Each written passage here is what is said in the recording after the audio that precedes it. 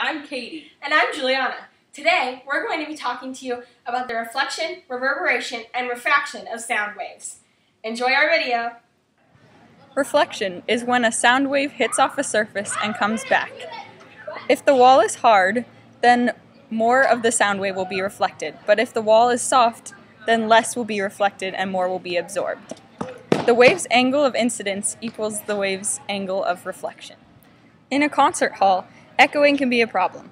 You don't want to hear the sound's lyrics still echoing after the next verse starts.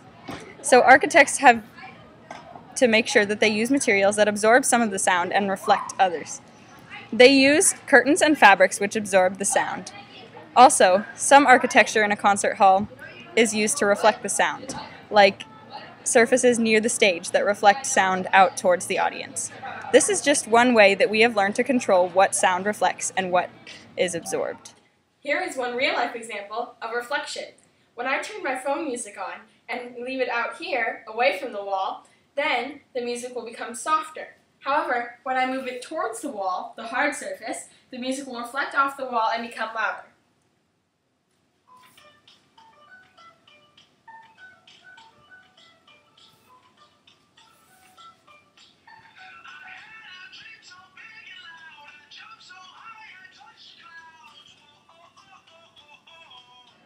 Refraction occurs when a sound wave transfers from one medium to another. When the wave enters a different medium, it will usually bend. This can be due to a variety of factors, including temperature. When a medium is the same and the temperature is different inside the medium, the sound wave will always bend towards the cooler part of the medium. Sound waves will bend away from warmer mediums. One example of refraction has to do with hot air balloons.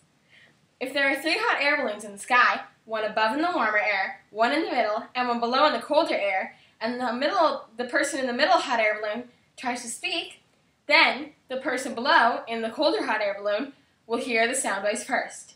This is because refraction causes sound waves to bend away from the warm air and towards the cold air. Here is one example of refraction. We fill the bottom of this tub with cold water and the top with hot water.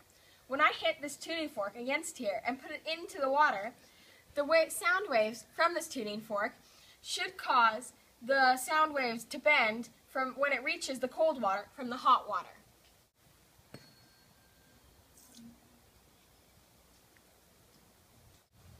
This should work, however, we cannot see it with our eyes at this moment. Reverberation is when sound waves reflect off surfaces many times. If the wall is hard, then the sound waves will be reflected more. But if the wall is soft, then the sound waves will be reflected less. The large amount of reflections that occurred are called reverberation. The sound is not as clear after these reverberations as it was before.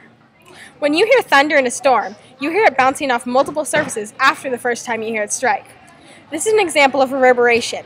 When the lightning strikes, the sound waves come off in the form of thunder. This relates to reverberation because the sound waves, after reverberating multiple times on different surfaces, become more muffled. This is one example of reverberation. When Julianna stands in the parking structure and says the word echo, the sound waves hit off of the hard surfaces of the parking structure many times, creating reverberation. Echo! Echo! Thanks for watching!